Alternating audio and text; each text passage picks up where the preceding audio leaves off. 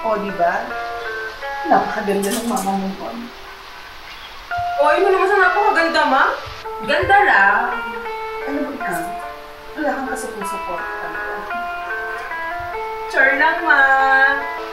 Anong ginagawa mo dito? Nandito. Tapos ng lahat kayong gusto makipagayos. Nangyari na ang nangyari.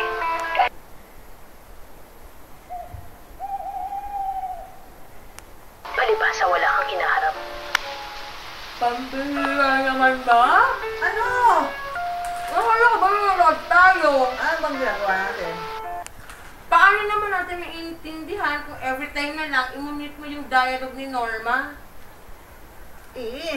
Ang pangit niya kasi umarte. Saka naiiyak ako sa boses niya.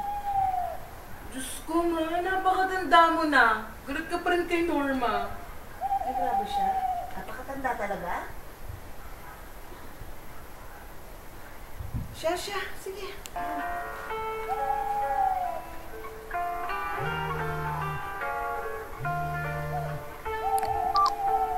Hello? Oh, akala ko ba ayos na yung shift mo? Maganda pa. Ha?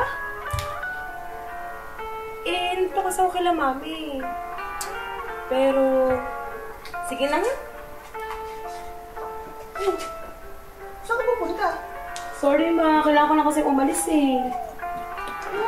Bakit? Akala ko ba date night natin yun? Yung office mate ko kasi ma, nagpapakover ng shift niya bukas ng 8 AM. Eh, alam mo naman, malayo yung office.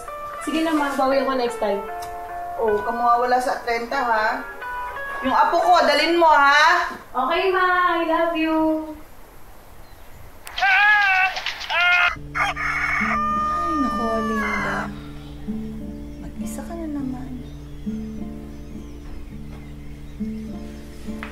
Kaya ka mag-isa. Kasi nag-iisa ka lang.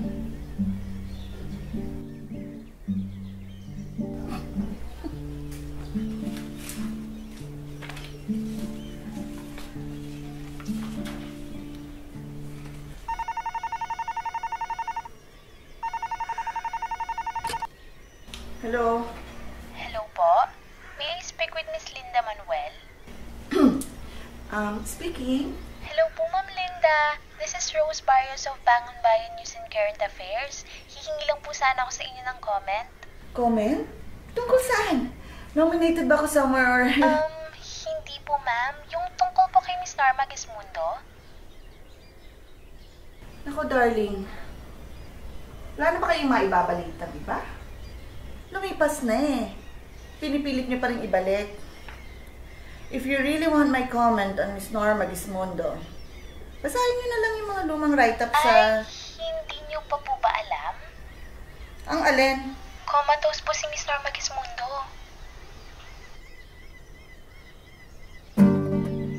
Sino nga ba si Norma Gesmundo? Nagsimula sa edad na 15, 88 pelikula na ang kanyang tinampukan. Tinanghal siya bilang isa sa pinakamagagaling na aktres ng ating henerasyon. Pero siguro para talaga makilala natin si Norma Gesmundo, kailangan natin makilala si Linda Manuel, isa ring batikang aktres. Naging malaki ang impluwensya ng parehong aktres sa isa't isa. Parehong binansagan na reyna ng pelikulang Pilipino. Naging matinik na magkaribal ang dalawa. Hello? Ano? Comment na naman tungkol kay Norma Gesmundo? Ilang beses ko ba sasabihin Linda Manuel! Mel? Mel! Napatawag ka! May kumukuha ba sa akin? Naku, tamang-tama. Kailangan ko ng pera sa Atrenta. Balita ko, may bagong movie daw sa... Ano ka ba? How could you say that? Ang alin? Bangon Bayan, page 4. When asked to comment on Norma Gesmundo's condition, Linda Manuel said, Sabi ng nanay ko, kung wala kang magandang sasabihin, manahimik ka na lang. Eh ano pa nga bang sasabihin ko? Eh di maganda. Nagpapakatotoo lang ako, Mel. Baka nga mamaya, publicity stunt lang yan. Ano ka ba? Comatose! Publicity stunt? Mel, lahat ng channel si Norma Gesmundo ang pinag-uusapan. Yung mga kapit kapitbahay ko. Si Norma Gesmundo pinagchichismisan. Pati ba naman ikaw? Well, what do you expect? Ay, naku. Yan pa ba naman na ibubungad mo sa akin? Wala ba ibang balita? Actually, meron. Tama ang balita mo ng film si Direk. Ikaw nga actually lang napupusuan niyang bida eh. Pero, nahod siya dahil nga kay Norma. 5 taong na ako walang project mo. Pag nagpatuloy ito, Diyos ko. Mauna pa akong mamatay kay Norma Gesmundo. Wichikas nakakatuwa, Mami Linsa. Wala ka na bang maibibigay? Nel? Well, may bagong shoot na episode yung naalala mo pa ba? Oh, tungkol saan? The Norma Gesmundo Life Story. Ewan ko sa'yo, buisit! Sa loob ng 4 na dekada, iisang pelikula ang pinagsamahan ng dalawang aktres. Ito ang Ikaw ang Tala, Ako ang Gabi, na kung saan nanalo ng Best Actress si Norma para sa Manalaysay Awards noong 1979.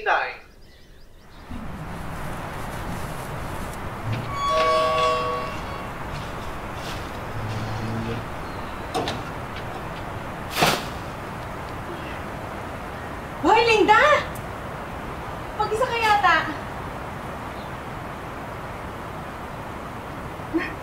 Day off ng mga maids. Araw-araw, day off. Parang hindi ko na sila nakikita kamusta na pala si Norma? Aba, malay ko.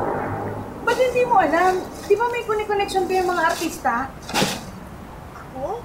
May connection kay Norma Gesmundo? Oo, huwag mo naman sabihin hanggang sa totoong buhay yung alitan nyo. Sige. Sandali lang ha. Papasok ko muna to. Teka! Hindi! Tatalong ko! Ako! May koneksyon! Mundo na yan!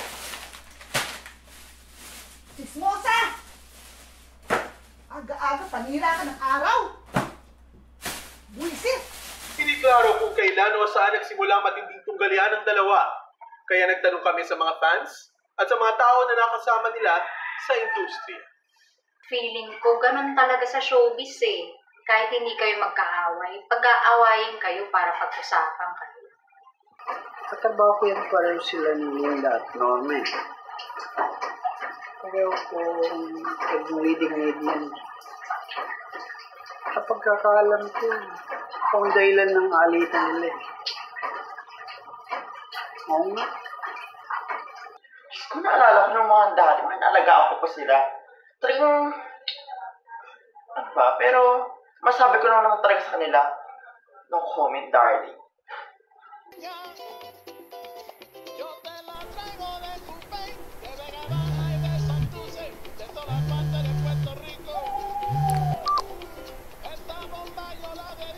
Hello? Asan na kayo? Ma, sorry. Something happened eh. Hindi na ako makakahabol. Hira naman. Bawi na lang po kami next time. Hayaan mo na.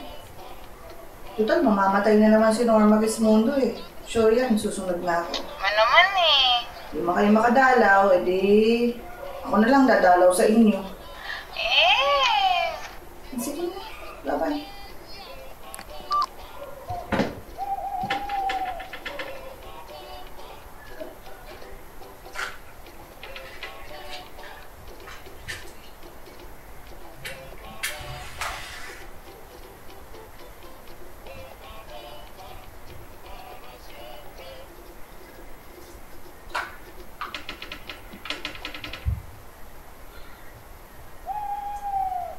Happy birthday, Linda.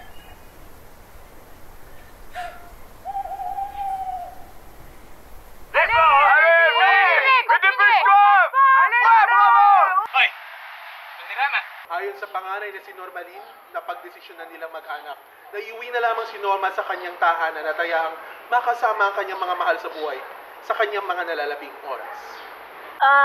Bilin rin po kasi ni Mama na kapag dumating na po dun sa point na yun, wag na po siyang patagalin. Paano naman po yung kahapon?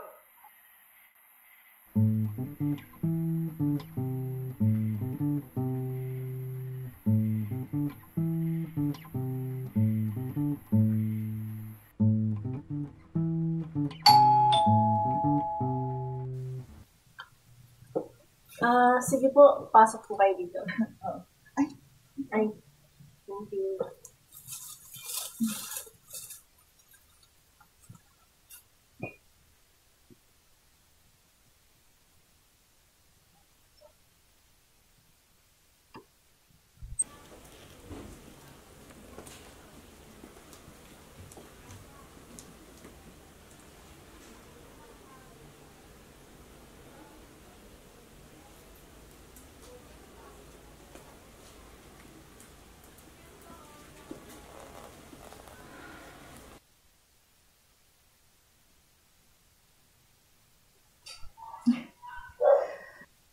ikaw hindi ka talaga papatalo, no?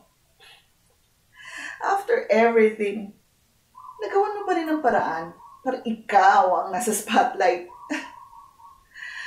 Ay nako, you really deserve that Best Actress Award.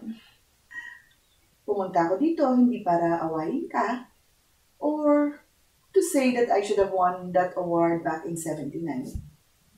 Kahit talagang dapat ako naman. No. Pumunta ako dito para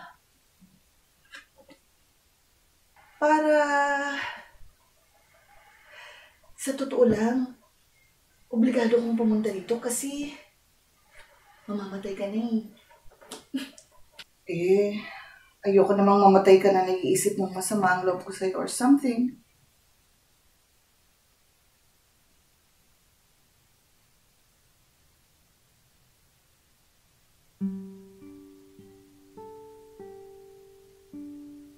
Ang daming nasayang na panahon. Para tayong mga gaga.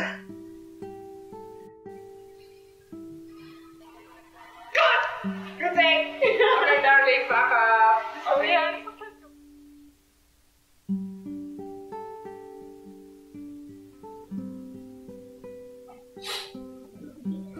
Sa mga nabitawang salita at sa mga nagawang hindi mabuti.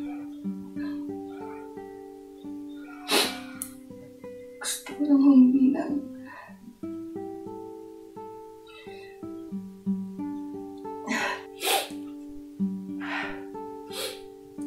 alam mo, birthday ko kahapon. In-invite ko sina Jack, sina Direct Berting. Pero walang nagpunta.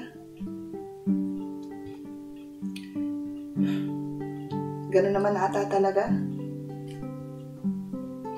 Pupuntahan ka lang paglalamayan ka na. Hindi pa pala ako nakakapag-birthday wish.